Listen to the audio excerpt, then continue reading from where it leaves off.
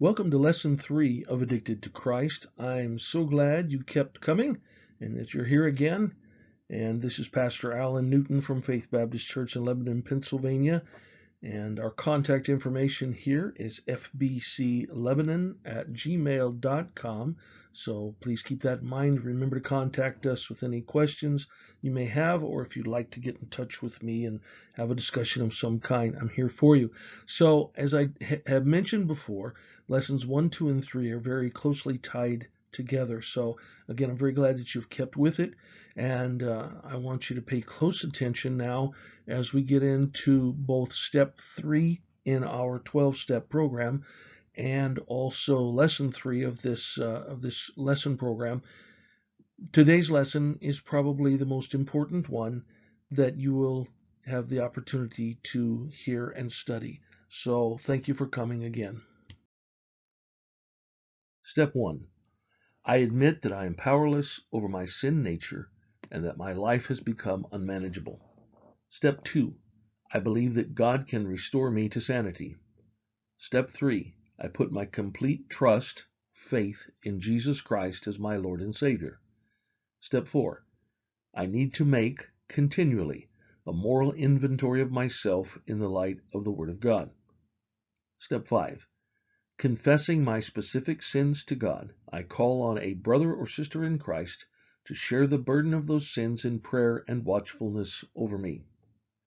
Step 6.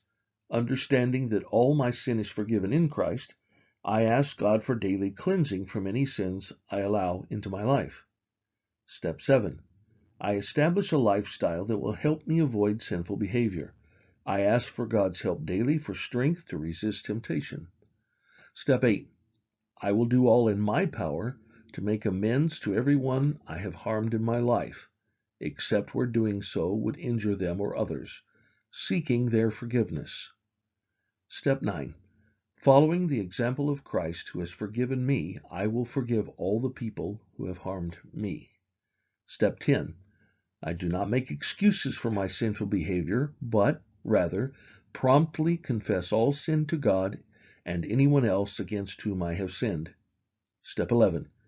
I seek to improve my relationship with God through prayer, Bible study, meditation on God's Word, and interaction with other Christians, especially in my local church. Step 12. I seek to help others come to a biblical knowledge of God and His saving and sanctifying power.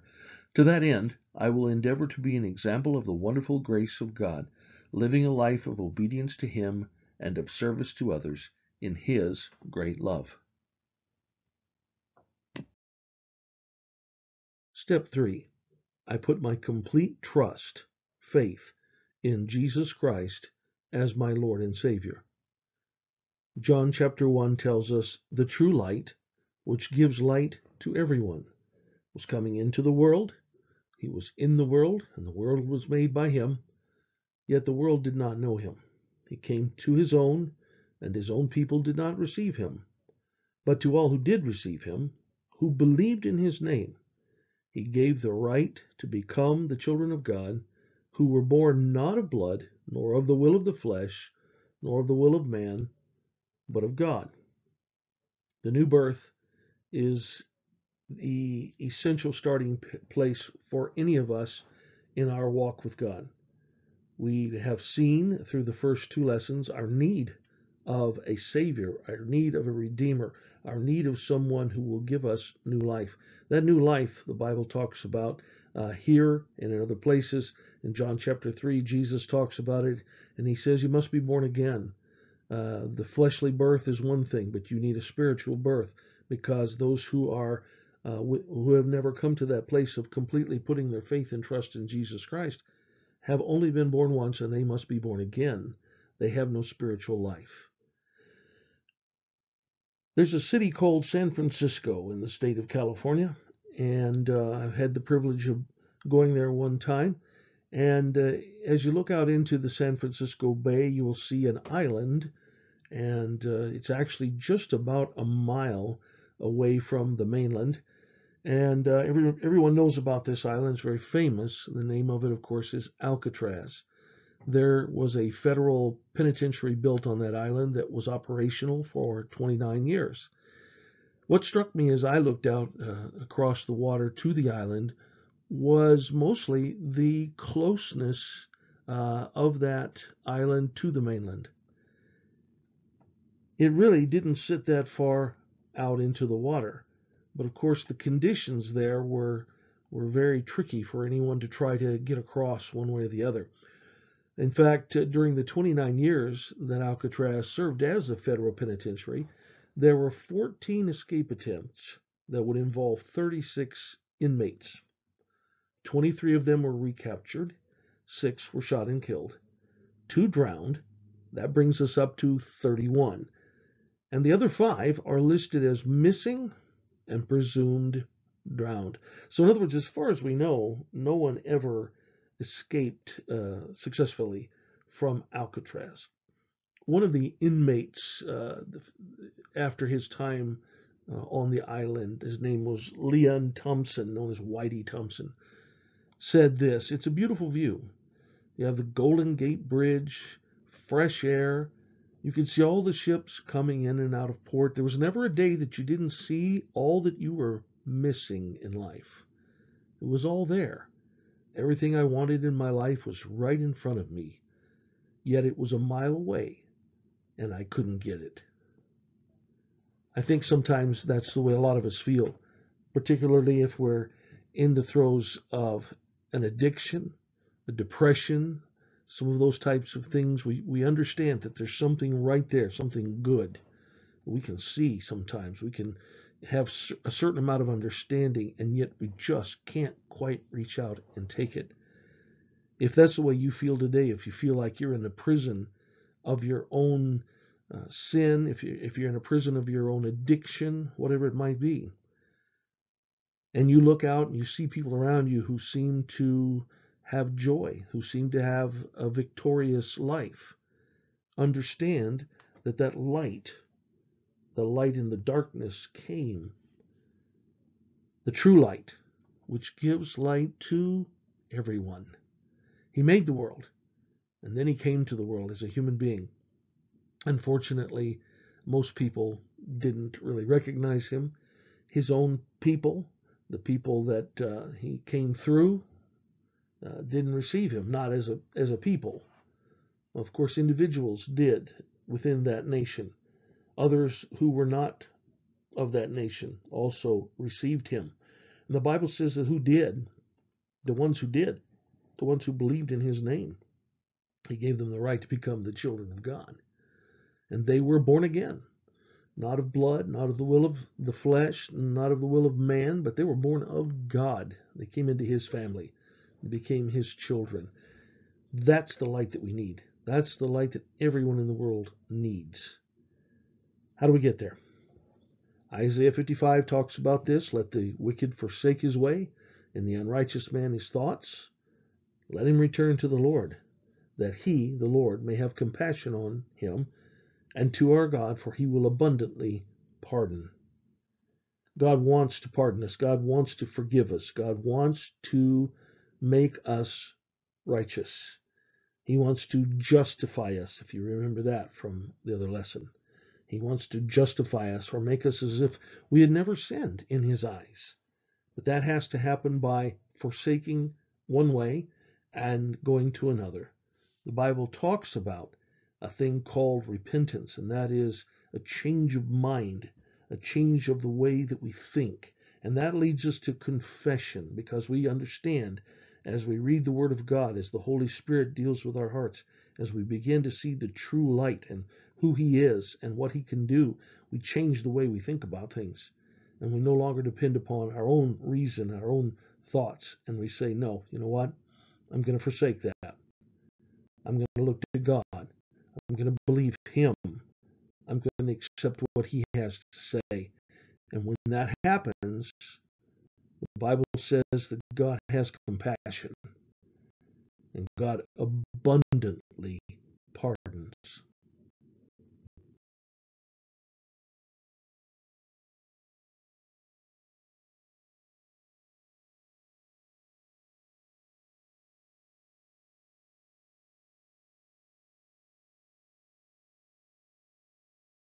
The next verse that we're looking at is probably the most famous verse in the whole of the Bible, John 3:16. For God so loved the world that he gave his only Son, that whosoever believes in him should not perish, but have eternal life. We could spend quite a bit of time going through all of the details of this verse, but it is such a simple statement of these things of God's love for not just one or two or several, but the whole world. And the act that came out of that love, that he gave his Son, so that the simple truth is that all we have to do is believe in him, put our faith, put our trust in him, and then we will never perish, but we will have eternal life. Ephesians chapter 2 goes on to tell us, for by grace you have been saved through faith. We've talked about grace before. That's unmerited favor. That's something you don't work for. That's something that someone gives you that you don't even deserve. By grace you have been saved through faith. There again, faith, belief, trust. Those words are the same thing. They all mean the same thing in the Bible. And so through our belief, through our trust, through confiding in Jesus Christ and what he has told us, what he has done for us, then we can receive the grace of God. He says, this is not your own doing, it's the gift of God. Even this faith, God will give it to you if you want it, so that his grace can come into your life and give you new life, give you the eternal life in his Son. It's not of your own doing. It's the gift of God, not a result of works, so that no one may boast. No one's going to stand before God and say, look at me, how great I am. This is why you should let me into heaven. This is why I know that I'm your child, God, because I'm just such a good person and I've done this and done this and done this. No one's going to be able to boast before God, because the only way that we come to God truly is by faith and by understanding that we desperately need his grace, so that no one may boast. For we are his workmanship. We're created in Christ Jesus for good works. Of course we're supposed to do good. Of course we're supposed to do righteous things. And he says God has prepared those things beforehand that we should walk in them. He didn't just decide one day, oh, let's see, I think I'll send my Son to die for everybody, and the ones that accept him will get saved, and that'd be great. And then maybe they'll figure out a way to walk around in the world and that will be pleasing to me. What a wonderful gift we have in the Bible, in the Word of God. We are new creatures in Christ when we accept Jesus as our Savior, when we really, truly put our faith completely in him. We're a new creature. We're created in Christ Jesus to do good works, and God has already determined what those good works are, and we can find them in his Word. All we have to do is just keep coming back and keep coming back to the Bible, to the Word of God, and we'll know exactly what God expects for us to do, how he expects for us to walk, and we will have the strength that comes from him in order to be able to do so. All of these things are gifts from God. You can't do it yourself. God knows you can't do it yourself. You need to know you can't do it yourself. And you need to humbly request of him, beg of him to forgive you, to pardon your sin, to give you his wonderful grace, to save you, to make you his child, and to place you into his family and into his work. Let him show you what his works are. He's prepared them already. He'll show them to us, and then we can walk in them. It seems to me that many people gain some sort of an understanding about God and about his salvation, and yet they continue to have certain confusions, certain fears. One of the fears is that, okay, this is great. I've been accepted by God. I've accepted him. I've accepted what he's done for me in Jesus Christ. And that's wonderful. But what if I fall into sin again? What if I go back and do something that I've already done before and I know it's wrong? Maybe I get into a new sin, whatever it is. What happens then? Well, we can be very thankful, very grateful that we have a Heavenly Father who loves us in a way that we really can't even completely understand. Listen to these words from Romans chapter 8. Who shall separate us from the love of Christ? Shall tribulation, or distress, or persecution, or famine, or nakedness, or danger, or sword? No. In all these things we are more than conquerors through him who loved us. For I am sure that neither death, nor life, nor angels, nor rulers, nor things present, nor things to come, nor powers, nor height, nor depth, nor anything else in all creation will be able to separate us from the love of God in Christ Jesus our Lord. Isn't that wonderful? And isn't that clear? Isn't that one of the clearest things that you've ever heard? Do you doubt that God can save you eternally? Read these words. Read them over and over. Memorize them. Meditate on them. Think on them. Because there is absolutely no wiggle room in these verses for someone to say, yeah, I used to be saved. I used to be a child of God, but then I did this or that. And so now I am separated from the love of God. How can that be? It cannot be. The Bible is so clear about that. Now, the question is, if we keep living in our same lifestyle after we have professed a faith in Christ, the question always comes up, are we truly born again? Do we really trust in Jesus Christ? Have we really placed our faith completely in him? That's an answer that only the individual person can answer. There's nobody else on the planet that can tell you that, who can make that judgment. But you definitely want to consider that. You say, but it's an addiction. There's nothing I can do about it. Well, that kind of goes against everything that we've seen so far, and we'll see more things about that. If salvation begins a process of sanctification in us, that doesn't mean that we're going to be perfect in our life immediately. But it does mean there's a change. It does mean there's a new way to walk in. It does mean there are new desires. Do you truly desire to get out of your addiction? Do you really, truly desire to do the works that Jesus Christ has for you to do? These are questions, again, that only you can truly answer. Other people might see indications and might make a judgment about it, but no one can know but you. But let me please ask you, encourage you, beg you to make sure at this moment, after these first 3 lessons, make sure that you really do have the forgiveness of sin that comes through the love of Christ and his gracious offer. And the only way to get that, the only possible way for us to receive that forgiveness and to be in this position of never being separated from the love of God, is simply trusting him, simply coming to him and saying, I don't really understand all of this, but I do understand that I can't do this myself.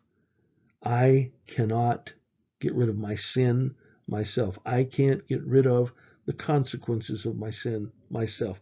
There's nothing I can do that would make me justified before a holy God by myself. I need you, God. I need you, Jesus Christ, to save me from this situation. Don't be like the man standing on the rock of Alcatraz, watching the ships go by, feeling the beautiful wind in his face, looking across at that beautiful city of San Francisco with the people coming and going and enjoying their daily lives, and yet not able to reach out and participate in that himself. Instead, be on the rock that is Jesus Christ. The Bible tells us several times that he is our rock. He is our foundation. He is the one that we can stand on, and once we're on,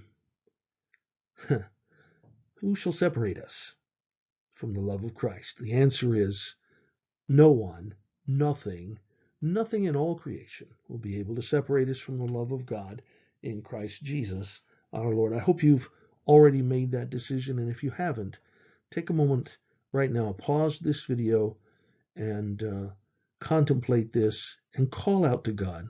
That's what the Bible tells us to do. In Romans chapter 10, the Bible tells us very clearly, whosoever will call on the name of the Lord, just cry out to him and say, I'm in darkness. I see there's light out there, but I don't have it. I understand now that you have done everything to give me eternal life. Please, God, give it to me. Change me. Make me a new creature. Make me your child. If you'll just call out to him, the Bible says whoever will do that will be saved.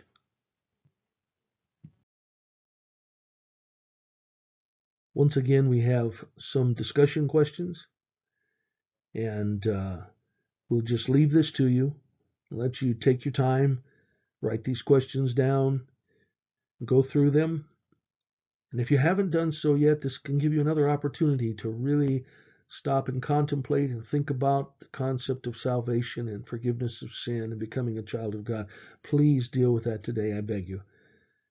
If you would like to get in touch with me about anything, please remember the main way you can do that is through our email address, which is fbclebanon@gmail.com. And just put my name, Pastor Allen, in the in the subject line, and that will get forwarded on to me, and I will get in touch with you. I promise to do that. So I am praying that God will use this. I'm praying even now as I speak, I'm praying to God that he will use this explanation that's been given today, as simple as it is, but that's the gospel. It's a very simple thing, powerful and yet simple. And I'm praying that God will use this in the life of anyone who does not know Jesus Christ as their Savior. Father, I do ask you to do that. I ask you to take this feeble attempt and use it with the power that only you have, in a way that only you can do, to bring people to Christ who need to know him. In Jesus' precious name, amen.